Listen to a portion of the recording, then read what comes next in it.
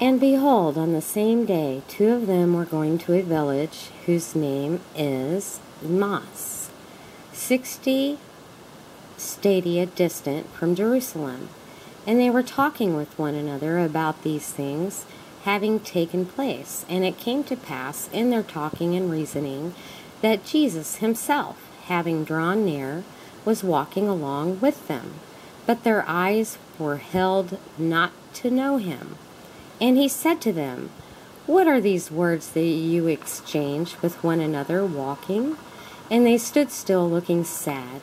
And the one named Cleopas answered and said to him, Are you alone visiting Jerusalem, and have not known the things that have come to pass in these days? And he said to them, What things? And they said to him, The things concerning Jesus of Nazareth, a man who was a prophet, mighty indeed in word before God and all the people. And all our chief priests and rulers delivered him up to judgment of death and crucified him. But we were hoping it is he who is about to redeem Israel. But indeed, also, with all these things, this brings the 3rd day away from which these things came to pass. But also, certain women out from us astonished us, having been to the tomb early and not having found his body. They came declaring to have also seen a vision of angels who say he is alive. And some of those with us went to the tomb and found it is just as the women also said, but him they did not see. Jesus opens the scriptures. Verse 25. It's Mark 16. And he said to them, O foolish and slow of heart to believe in all that the prophets have spoken. Was it not necessary for Christ to suffer these things and to enter into his glory? And having begun with Moses and from all the prophets, he interpreted to them the things concerning himself in all the scriptures. And they drew near to the village where they were going, and he appeared to be going further.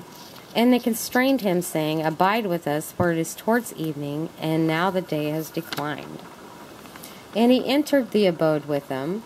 And it came to pass, in his reclining with them, having taken the bread, he blessed it, and having broken it, he began giving it to them.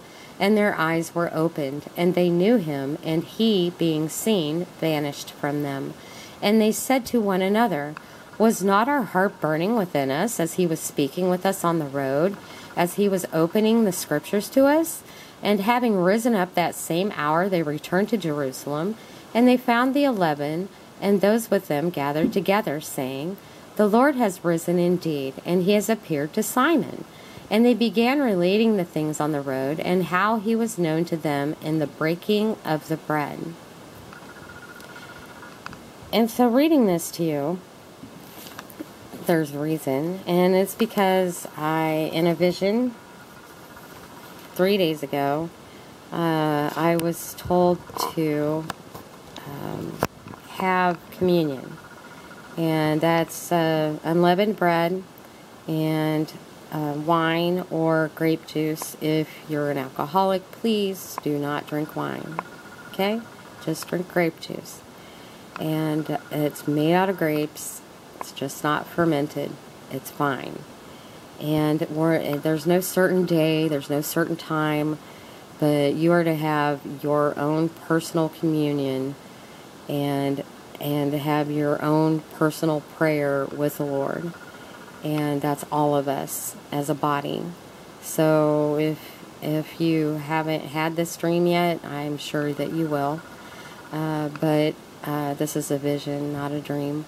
So I've waited 3 days to come to you to tell you this dream because I didn't feel led to tell you about it. I thought it was just between me and the Lord. But we're all to do it. So pass it on. Shalom and shalom.